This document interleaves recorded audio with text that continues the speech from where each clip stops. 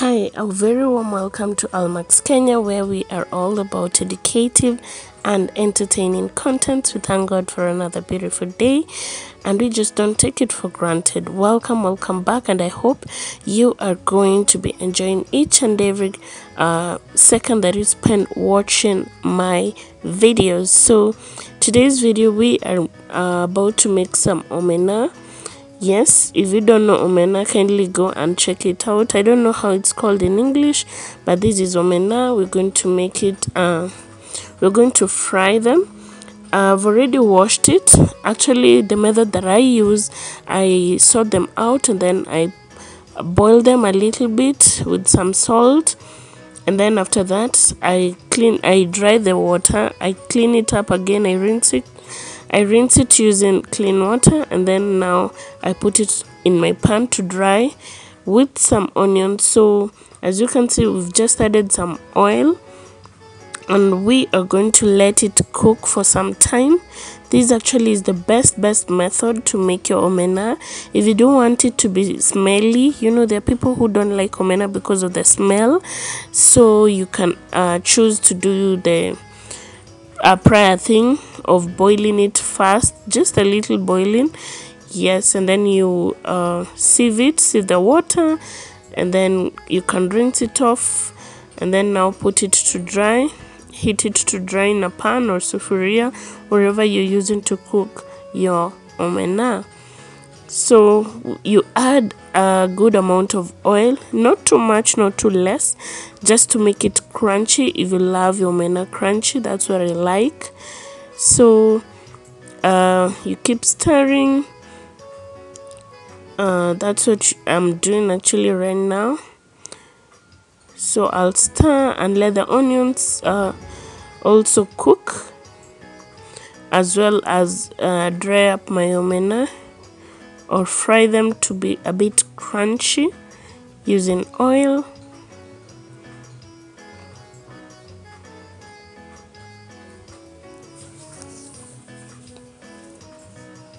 I just added a little bit oil because I saw it wasn't enough what I had put, just to make it crunchy and very tasty. By the way, you can choose not even to put tomatoes. You can just choose to cook it crunchy that way. And I'm going to be using some herbal sea salt, all the way from Winnie's Pure Health. They have the best, but I love this herbal sea salt because it also has some rosemary in it, so it gives also the flavor, a very beautiful, nice flavor, rosemary flavor to the food. So that's what I used. Remember, when I boiled my omena, I also added some salt. But if you want to boil anything, even if it's cereals or something, and if it's cereals, if you're boiling just to eat them or consume them that day, put some salt. Boil them with some salt, even githeri, so that it can have the tastes. So you keep stirring so that the omena won't also burn. You heat it at a medium heat.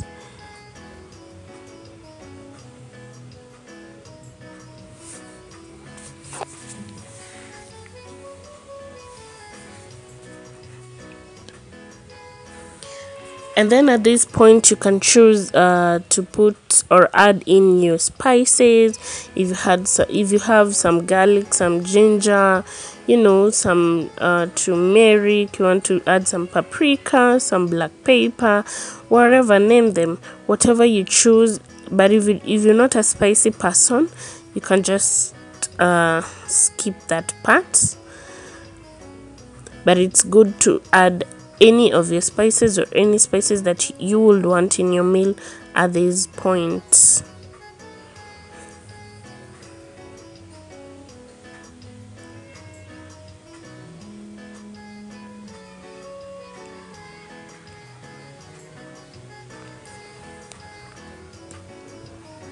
So for me, I chose to add some paprika.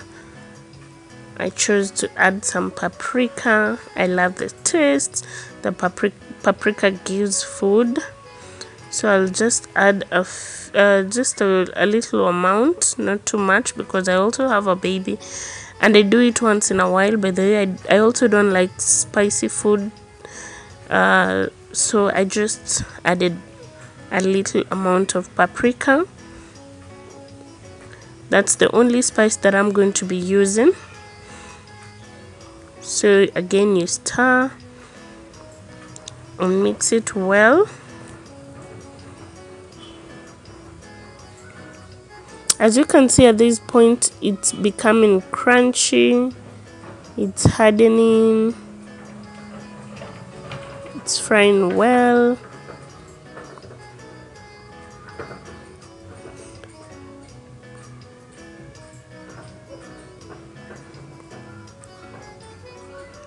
So I had prepared my onions, my tomatoes, and so I'm going to be adding my nicely chopped tomatoes. I actually used 3 ripe, is it ripe or ripped? 3 ripe 3 ripe tomatoes. I don't know if that's the right thing, or I don't know, is it the right English? And I'm going to be adding some little water so that my food won't burn. Yeah, and then I'm going to be covering it up. Oh my god, risungu wewe. So nitatumia kifuniko nifunike. Yes, I just used a lid so that to just cover the pan so that my tomatoes can simmer.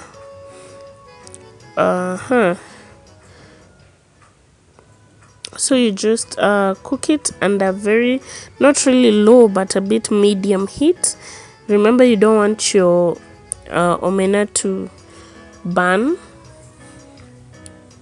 So you steam your nyanya for just some few minutes, and then you get to mash it. But there, sipendi, I don't like nyanya yenye haija, it's not well mashed. I just don't love. I'm that person who is choosy. When I come to your place and then you cook your food and your nyanya, they're not even well mashed, mi nitaziselect tu nieke kando. So I love them really well mashed. So that's what I'm doing with a wooden stick.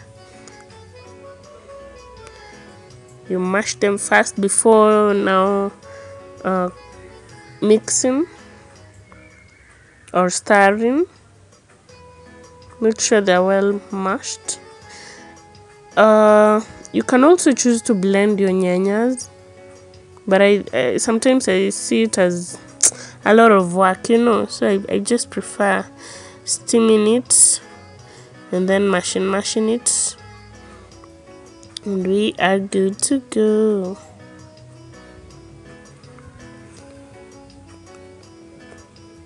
If you cook omena the right way, trust you me, it's the best food. Hey, unaweza kula ugali kilo mbili bana peke yako. Omena is so sweet. I'm a fish lover. I love fish. I love the seafoods and all that. So omena, Kisum boys, they are one of the best. You can always choose to change your diet once in a while. When you eat liver, plan your diet.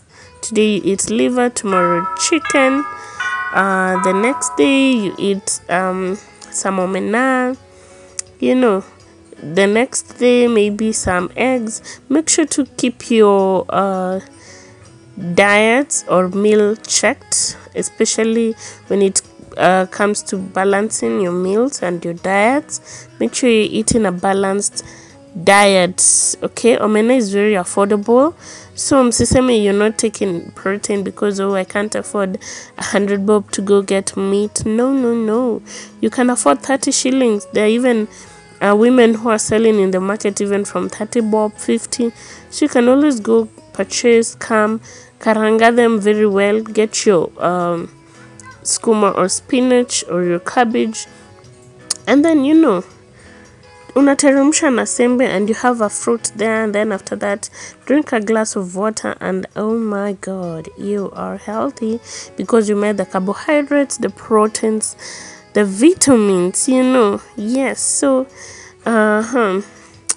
just know the right way to cook. It's never hard, even if you're a bachelor or a spinster, whichever, wherever, you can always, there's so much. If you decide to plan your meal or your diet for a week, imagine it's easy. It's so easy because there are very many options of proteins. There's beans, there's so much to choose from, yes. So as you can see, our omena is inaendelea. The tomatoes are well mashed,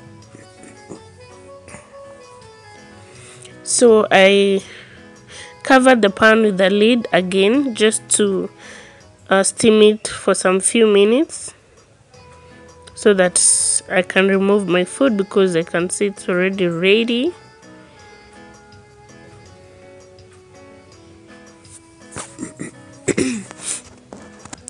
Don't mind my voice. Well, I have a flu inanipeleka mbio.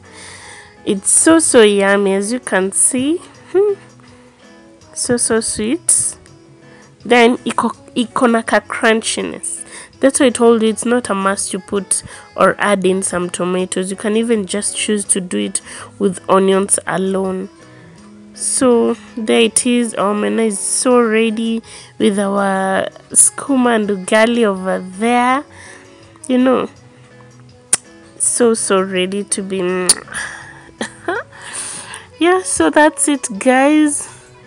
I'm serving my omena to enjoy my lunch. As you can see, it's so yummy, by the way, very tasty.